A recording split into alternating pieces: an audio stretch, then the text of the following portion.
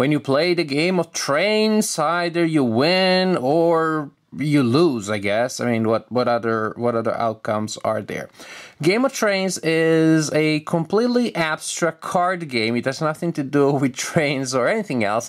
But on the plus side, precisely because the game is not committed to any theme in particular, they could choose whatever art they wanted for the cards, and that allowed them to insert a lot of fun Easter eggs on the cards. There are a lot of interesting references to pop culture and other things that players of games are likely to know.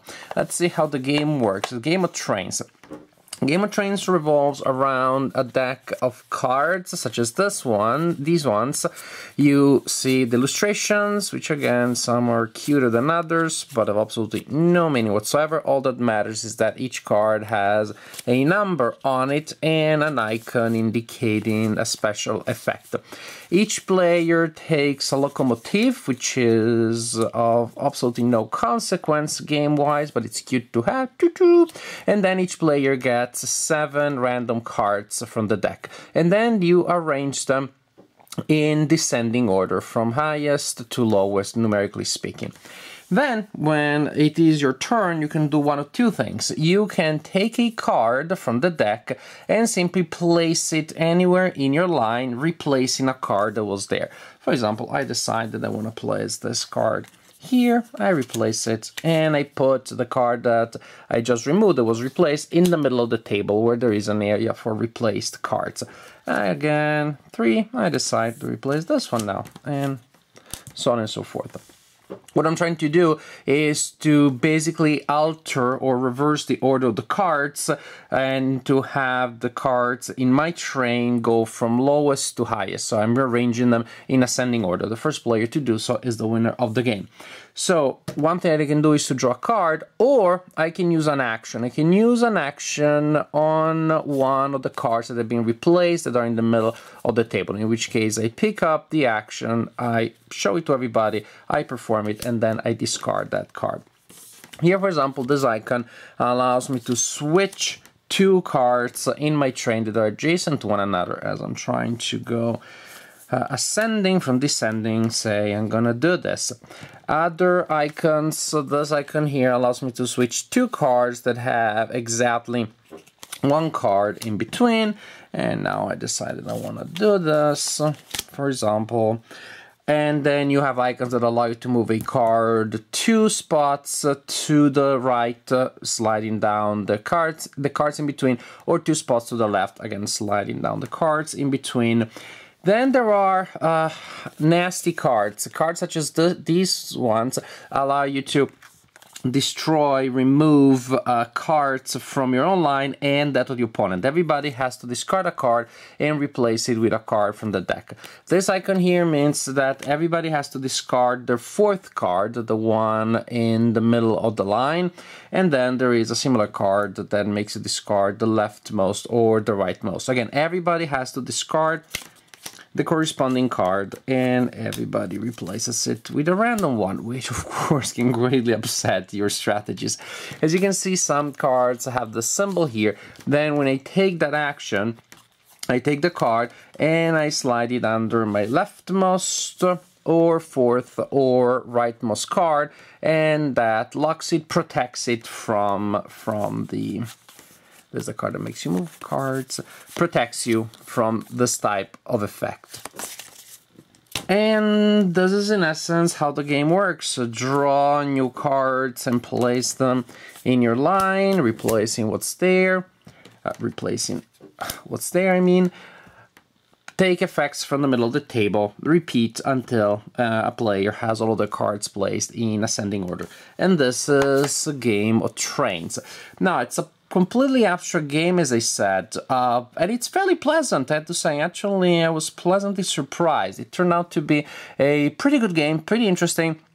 It seemed to be, I imagine it would be like a family game, and I tried it with my daughter Amelia, who is 6. I also thought, oh, this is going to be great. She's going to do exercise about numbers, you know, get used to the idea of playing with numbers, etc., etc.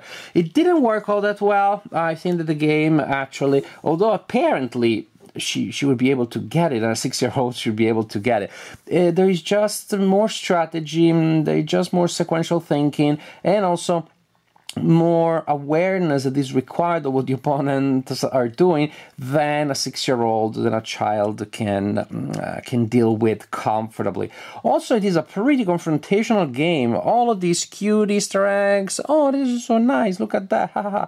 It gives you the sense of a light game, but trust me, this can be a backstabbing game. It can be pretty mean, as you clearly use icons just to destroy the things that the opponents have been working to build. So you just have to be aware that there are some points of your line that are weaker than others, more exposed to danger than others, and you have to take that into account because the opponents are gonna try to do annoying stuff to you just as well as you're trying to remove their most valuable cards, I should say, their best place cards, and the ones that they have worked very hard to place in that position. So not necessarily a play with your spouse game, at least not in all families, not in mine, because my wife doesn't like games that are very confrontational. So although this one is light, simple, quick, and fairly abstract, all things that she likes, there is a take that element that she, for example, would not like, and not all spouses that we play with your spouse's games with appreciate that element. On the other hand, if you're playing with your gaming friends, then again you take it out as like a cute, simple game, and then people start being brutal and people start developing the most sadistic strategies possible. So I was surprised because actually it turns out that it seems to be like, again, the level of complexity is entry-way, clearly. I mean, it's easier than Ticket to Ride, it's easier than Pandemic, it's easier than most games that we consider entry-way games. But then I would say the mental posture that you have to take is definitely one that is more suited to regular players that are used to exploit the mechanics of the game to pull some curveballs against the opponent, to pull some dirty moves. So it definitely is a gamer's game, although it is an entry-level game in terms of complexity, and it looks like a family game in terms of appearance and art. It's pleasant, it's fun. You have to really pay attention to what everybody's doing, not just yourself. And also another caveat that probably will not sit well with all players is that there is a random element. Obviously, at the end, it is entirely possible that you win the game because you get a lucky draw. But then, of course, there is only a small chance, I don't even know how many cards there are, but there is a really small chance that if you need exactly a 31 to win the game, because you have all of your cards in line, and you have a 30 and a 32, and you need a card in between, and you get exactly that one, yes, that can be annoying, that the game ended anticlimactically because of that exceedingly lucky draw. But at the same time, that will not happen very often. The game is pretty quick, so you just set up the game again and you play again. In general, even if luck is a component, really gameplay is about maximizing your chances of getting the right card. Leaving large windows open in certain sections that you have seen that you think are likely to come up, and you've seen, for example, a lot of cards within a certain range leaving the table and being discarded, and maybe you want to try to open or enlarge a window in another section. So there really are things that you can do to court Lady Luck, to try to convince her to come your way. Although she's unpredictable, as it is in her nature, there are still enough ways of trying to manipulate your odds, improving your chances of getting good cards, and reducing the chances of the opponent. That I found luck not to be a problem.